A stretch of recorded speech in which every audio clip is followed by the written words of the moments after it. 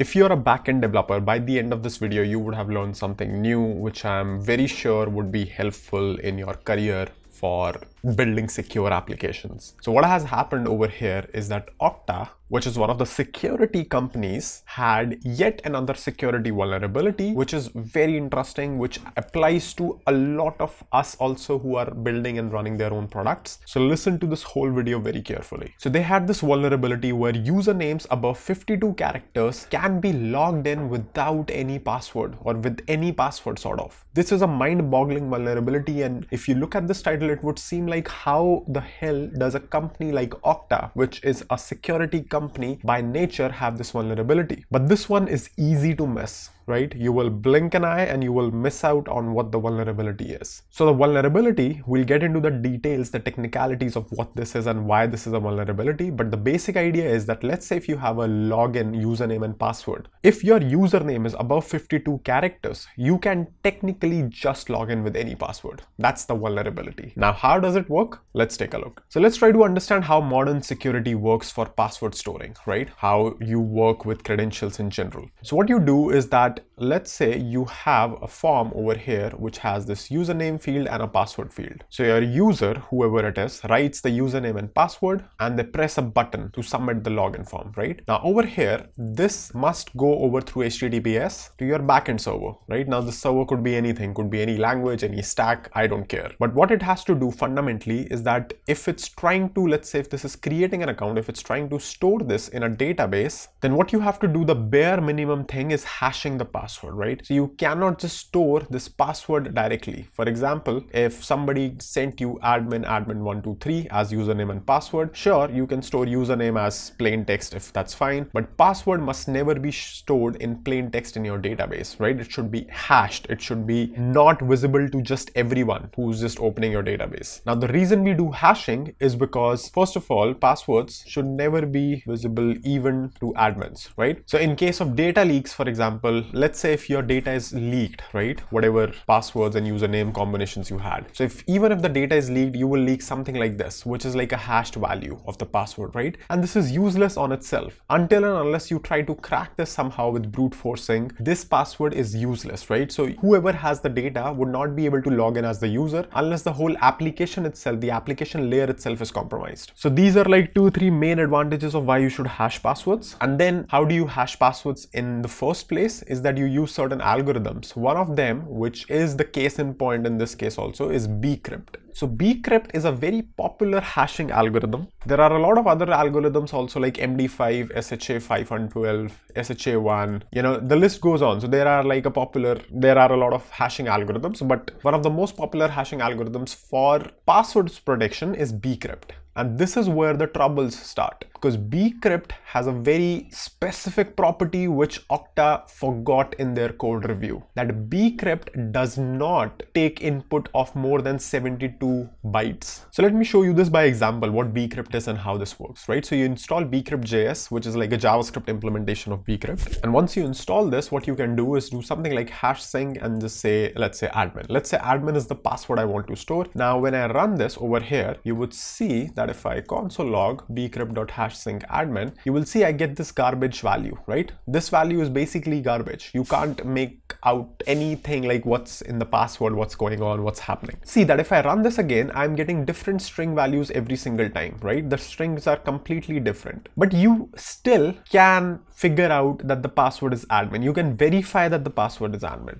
right? So let's say if I take the string and I hash string, let's say this is the string you store in your database, right? And then you want to check whether the password the user next time entered on the login screen is correct or not. What you will do is you will say bcrypt.compareSync. Here you would pass the real password, which is admin123 in this case. And here you will pass the hash string, which is the string you want to compare it against. And if you console log this now, and if I remove this one, you will see that if I run this now, we get false because it's admin, not admin123. So now you see that I'm getting true, right? Enable this also, you will will see that every time I enter a new string also, this still works, right? So I still get true even though the string is now different. So this is like an intrinsic property of how the bcrypt algorithm works, how you're still able to change strings. So there is not a stable output for a stable input, but still the password can be compared. The comparison algorithm works. Now, the real problem in this is that bcrypt has a limit of 72 bytes. So you see this answer from 10 years ago, 11 years ago almost, says that yes, bcrypt has a maximum password limit. The original article states it's 56 bytes, but there is a considerable amount of confusion on the actual limit. Some people believe that 56 byte limit includes a 4-byte salt and so on and so forth. So there is a confusion like what it is, but what I have figured out with Node.js at least is that this implementation of bcrypt.js has a limit of 72 bytes, 72 characters. So I want to show you like what happens when you exceed something like this. So let's go through this program over here. What we have is length, not even min length. So let's say this is the length. This is the length of a string which I'm creating, right? It's just a random string. So if I do a console log, for example, of string 1 and I console log string 2 also, right? So what you're going to see is that when I run node.js index.ts, you see that I get string 1 and string 2 as both of them are zeros initially, but then string 2 also has a date sort of attached to it, right? So we can also have like a dash over here so that it's